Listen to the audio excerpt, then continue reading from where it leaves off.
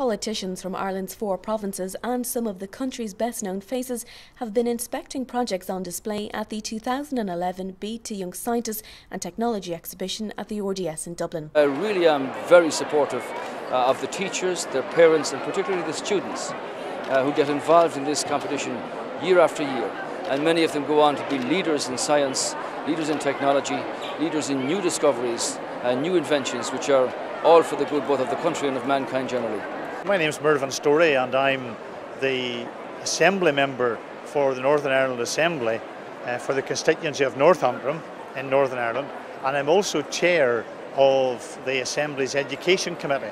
And that's a very exciting position and role because it brings me to events like this, the BT Young Scientists, and I just have been absolutely enthralled by the innovation, the interest, the enthusiasm that I have seen here today, and I have to say some of the projects are absolutely outstanding, and I have thoroughly enjoyed this opportunity to see what our children are doing in our schools, and I think it's really amazing. The one word I would use for something like this is hope. You know, it's almost Obama country. It's very exciting, but it's hopeful. The younger people here, they don't like being called children, are giving us a glimpse of what can be, and in many ways what will be. And given where we are as a country, we need them, and we need to be able to look at them. And even if they're a little bit of a bulletin in the news or an item in the newspaper, it's not depressing. It's a good news story. It's a positive news story. It's people who are being innovative, creative, smart, clever, educated, educational. This is great. This is a triumph for the future. I love it. Judges are evaluating projects in the run-up to the winners' announcement this Friday night. My name's Shane Ford and I'm a 7th year in St Patrick's High School, Katie, which is in Armagh. My project involves studying a meteor train, which is just the leftover residue of a meteor that's been superheated.